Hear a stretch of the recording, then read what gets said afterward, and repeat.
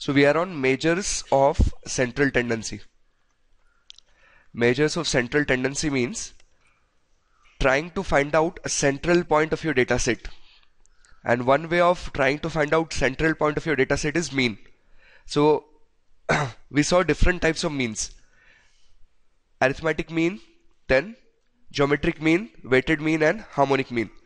Now what we want to see next number is called median. And what median simply means is finding out center point of your data. Okay, so how? If I give you, let's say, certain values. So 10, 11, 12, 13 and 15. You have to find that value which will divide your data set in exactly two parts. Okay, so that value is how much? 12. And how do you get 12? It was the third value.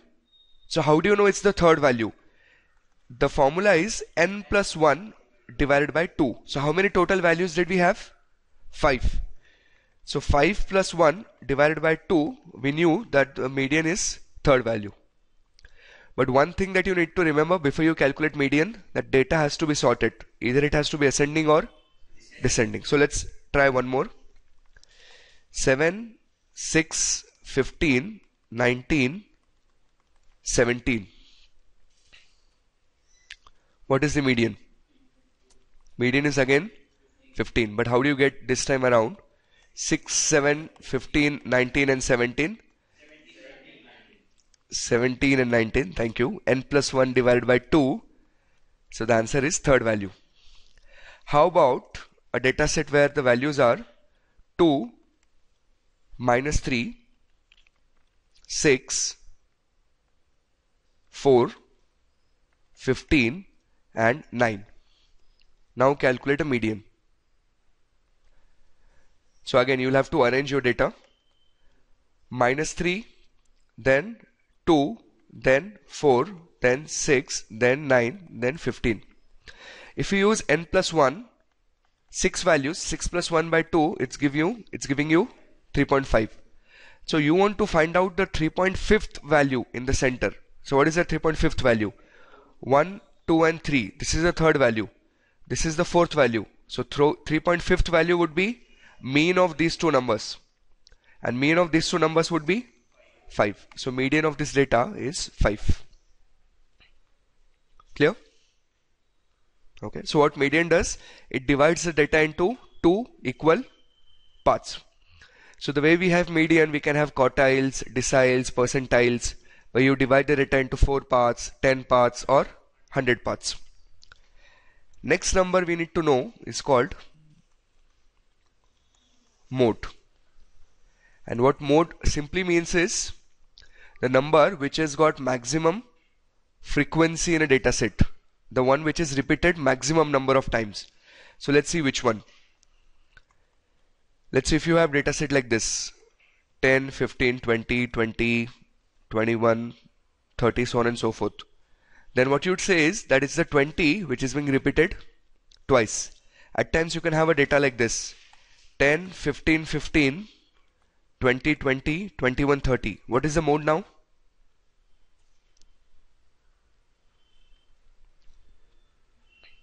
What should be the mode?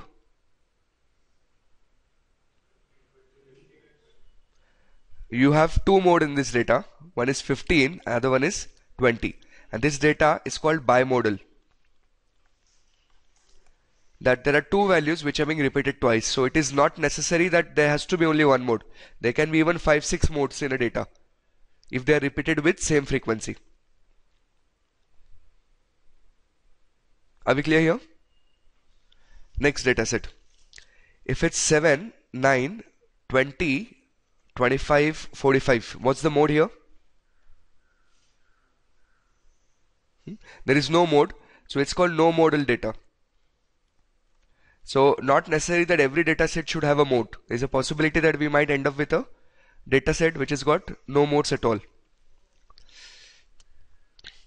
Now a larger question is that if we have mean, why do we need median and mode? Isn't it? If we always have mean to find out that central point, why do we need median? Now see this data carefully.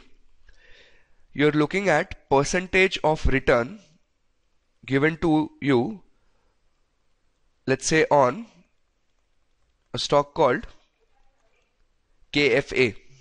KFA would be Kingfisher Airlines. Okay, so hypothetical scenario, let's say first year it gave you a return of 10%, next year 12%, next year 13%, then again 9%, and then in the last year it gave you a return of minus 100%. Okay, that means the entire value wiped off. नहीं, ये गलत example है.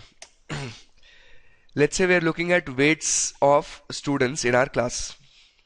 Okay, so we have, let us say, on an average 60, someone 70, someone 60, 75, 80, this range, and if you include mine, let's say 120. Now if I calculate mean, that mean would come out to be somewhere in the range of 90, 95, but that mean is not giving me the right picture. Because of this one value, one very large value, the whole mean is being pulled upwards. Are you following it? Because of one very large value. This in statistics is called skew, and this is called skewness, that your data is being skewed towards one side. Okay, so if that large value is positive, we call this as positive skewness. If the large value was smaller, we would have called it as negative skewness. Because the data is skewed, my mean might not be a very good number to give me a central tendency, and that's where median and mode comes in handy. So here the mode of your data set is 60, and median of your data set, how many values do we have? 1, 2, 3, 4, 5, 6. So 3.5th value. So if I arrange it 60, 60, 70 and 75, median is 72.5. So when the data is skewed, mean fails, and that's why you need median and mode to give you an idea about the data set. Are we clear?